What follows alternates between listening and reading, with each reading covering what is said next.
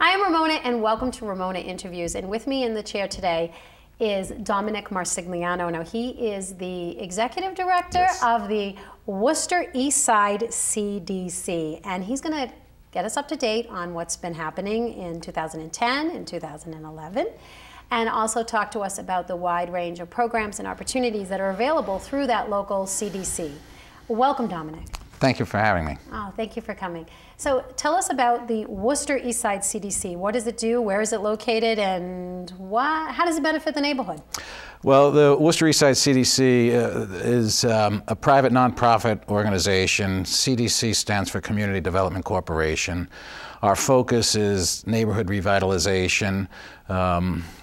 Within an area that's defined in the city, we have a map that identifies the perimeter of our area, and in that area we have a very strategic plan that involves a holistic approach to trying to redevelop the neighborhood, trying to add new vitality to the neighborhood, and the plan incorporates development of affordable housing, a variety of programs that include youth after-school and summer programs, housing counseling, employment assistance programs, and sponsorship of a number of community events throughout the year.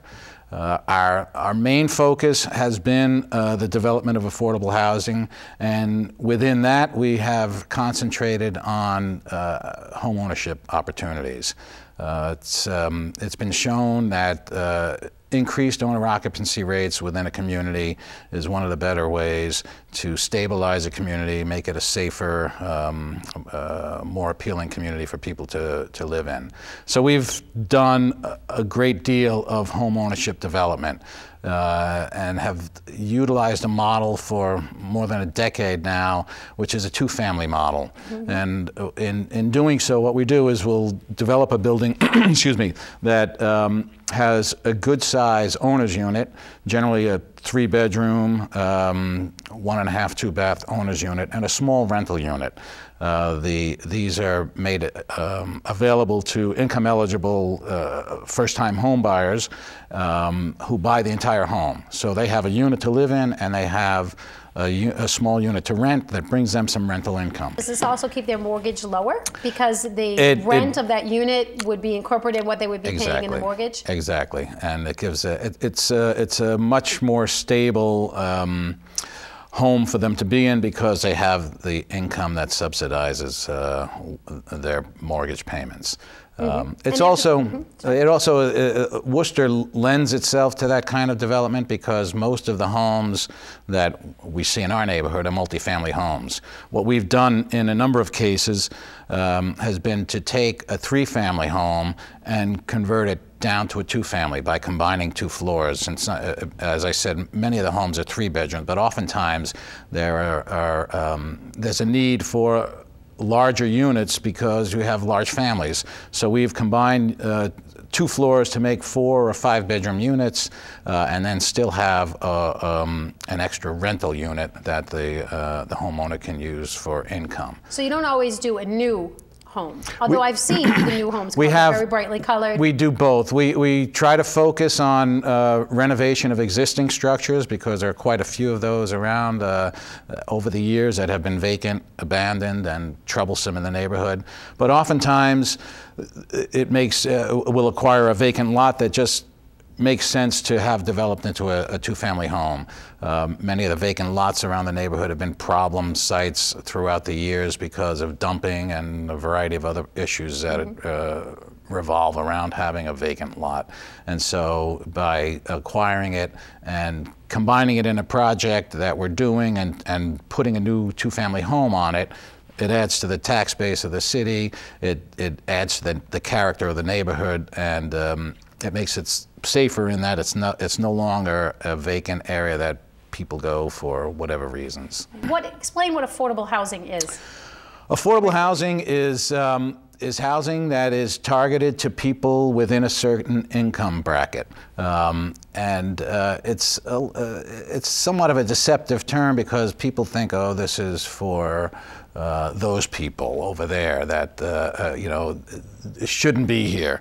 One of the things that people don't realize is how high the income guidelines actually are for this area. The guidelines are national averages, broken down by states and cities.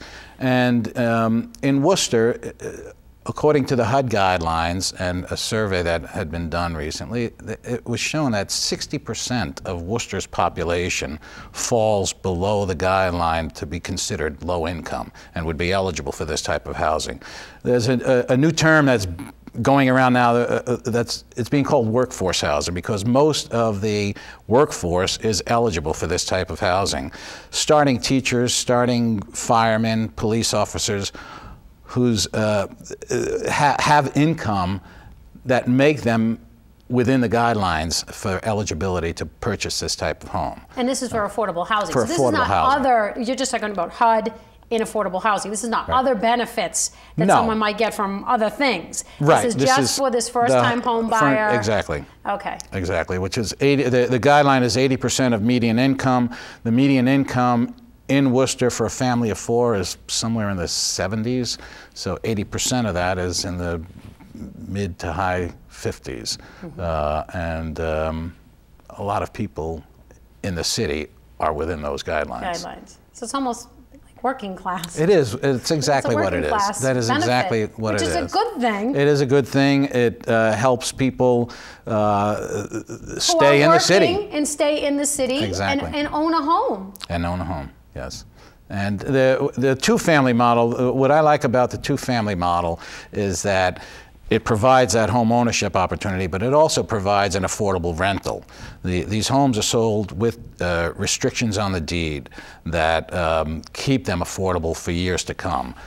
So the people that can rent these units have to be income eligible as well.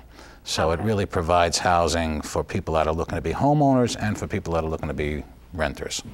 And they would go by HUD's, and a person who is renting would go by whatever HUD's guideline is for a 1-bedroom or a 2-bedroom. Exactly. For the rental piece, it's a slightly lower income bracket. The home ownership piece, you can earn up to 80% of median income. For the rental piece, you can earn up to 60% of median income to move into one of the units. And obviously you've been doing this for years. You've surveyed homeowners. Do they like being landlords? Well, it comes with the home, and one of the things that we offer, we are one of the partners in the NeighborWorks Home Ownership Center, and through the Home Ownership Center, which is located on Main Street, all of the housing counseling, first-time home buyer counseling, and foreclosure prevention counseling goes on.